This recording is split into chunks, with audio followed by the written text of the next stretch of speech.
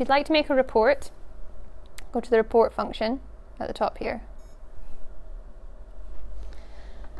Any measurements you made will go into the report and be averaged out.